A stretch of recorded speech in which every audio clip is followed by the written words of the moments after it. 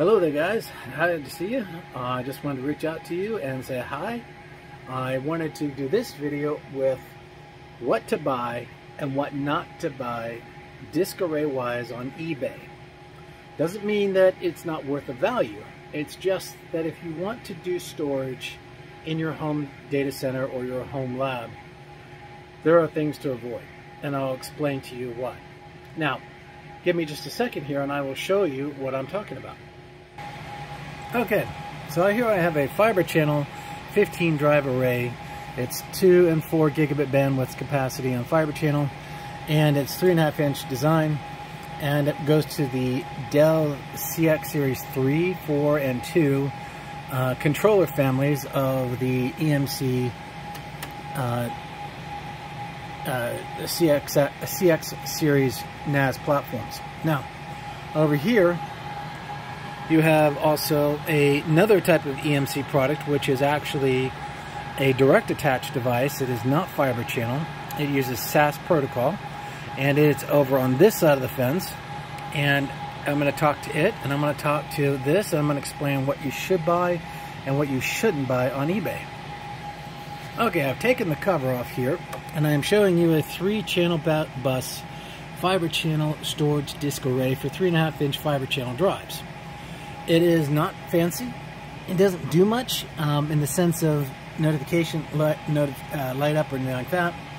And it is a proprietary style interface platform. Now, one other thing about the fiber channel EMC products is EMC really was able to sucker customers into really wasting a lot of money. And this is one of the reasons why I stopped doing EMC products. Now, basically in a nutshell, when you put one of these shelves in, you lose a series of disks for the flare code. That's right, you lose a series of disks to handle software for the disk array. And all the communication for the storage capacity is done by those disks that are on this side. Now imagine that you have a specific requirement for storage, but every single disk array you've got, you're losing disk capacity to run some proprietary software of EMC. And this is a rinse and repeat. So if you have a rack full of these chassis all the way to the top, you have 30 or 40 or 50 disks out of commission just doing flare code. This is a piece of crap, in my opinion. That is my professional opinion, because it is incredibly wasteful. Over the years, as I supported different EMC platforms, VNXs, CXs, and so on, I found out that EMC was all about getting you to waste money on disks that had no real direct value of storage capacity. But there was a shining little star out there, and on that very same platform they had these performance arrays which were SAS only, and this is SSD. As you can see, they've got a little tiny SSD in here. You know, it's a 2 terabyte drive, and you know, it's in there, and I'm setting this up for multi-channel busing, which basically means I put a few disks here, and then I put a few disks here, and then a few disks here. I don't fill them up in order. That's not a value. That would be for something more like an Isilon series chassis, where disk busing is based on each individual slot.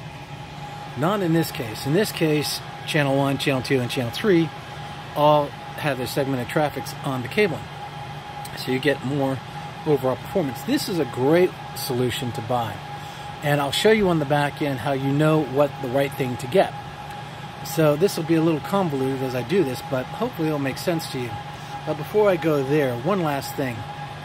The thing about EMC that is really unfortunate, and it became worse and worse and worse, to the point where EMC realized that their market was no longer going to be sustainable, they turned around and they sold EMC off to Dell.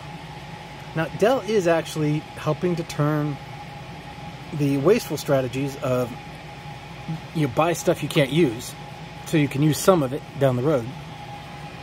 They're actually starting to transition them into a more cleaner format, which will hopefully give that 4th generation of EMC platforms the ability to provide what's needed to be provided for the customers in the future. But I would buy these kind of platforms any day. Now, this is absolutely comparable to the DS series, and better than the 3 PARs, at least generational wise, because the 3 PARs have their own issues.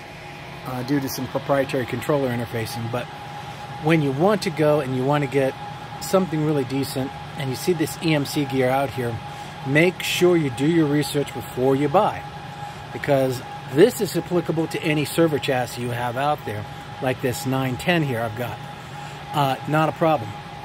This is so proprietarialized, pretty much useless. You have to buy a great deal of additional hardware, and you have to set up a separate fabric network called Fiber Channel, and you would have to use that with interface network cards to plug into your servers so that you could get to this disk space. But too bad you only get, you know, 2 batches of 10 disks. You can't use the first batch because they're dedicated for the array, and so kind of wasteful. So know what you're looking at, or do your research before you buy. Very important. And with that, I'll have you guys take a look at the back panels here. Okay, so this is off the back side of the 3.5-inch fiber channel based interface chassis, and as you can see, this has a normal phone line terminal output. That's for telemetry, and this one here also is there for the secondary controller, and it's a redundant bus. Because it's a redundant bus, obviously it has the actual functionality of channel 1 and channel 2 for redundancy, so they're looped back between each other. So if this connection went down, you still had the option of pathing through the alternate connection pathway. Now, I've removed this, and if you look, you'll see how proprietary that interface is, and they did it on purpose. EMC did not want anybody reusing their hardware. And as you can see here, this has what we call a three-way channel set busing. Now, the three-way channel busing has a value. Basically, the value is the fact that I am busing through 2 pathways, which are right here, but I can also in turn bus to my alternate controller interfaces, which is at present on the logic board. So since they both have pathways, they can both route the same data, and they do it in basic paired sync.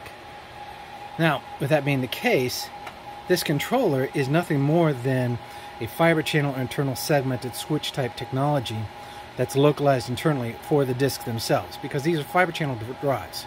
So that's an important detail to also remember. So the redundancy pathways here, if you notice, is 2 and 2 and 2 and 2.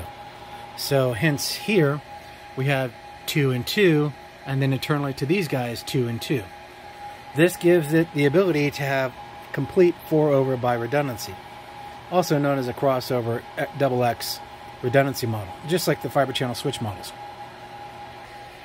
So if you do find yourself at a place or capacity where you can get your hands on one of these, you're going to require a lot more hardware than just a simple disk array, and you're going to lose a lot of disks in the process of trying to use this busing structure in such a way. So the only justification I'd have for having such a setup like this is if you have to be proficient on fiber channel design implementations and infrastructures. That would be my only suggestion. Now we'll flip over here to the SAS. Now, here we have the same kind of setup, but not quite exactly the same. Here we have a power supply that's redundant, and here we have a power supply that's redundant. And then here you will see 2 SAS-based style interfaces, which are not proprietary in nature and do run just fine. Now, these are double set bus, which means one pathway or the other pathway can provide proper routing for data pathways, but the key detail is this is a single fully redundant pathway. Alright, now here is the SAS controller. Now the SAS controller is not like a fiber channel based controller, but it does have the same redundancy failover pathways, as you can see here. So when this controller interface is put on board, its redundancy model is very similar to the way the fiber channel works. So you're getting all of the advantages and values from this platform, equivalency to that of the fiber channel, but without the added overhead. You're not going to have, the need for a fabric network. You're not going to have a need for a controller pair and all the additional hassle that's required when working with fiber channel.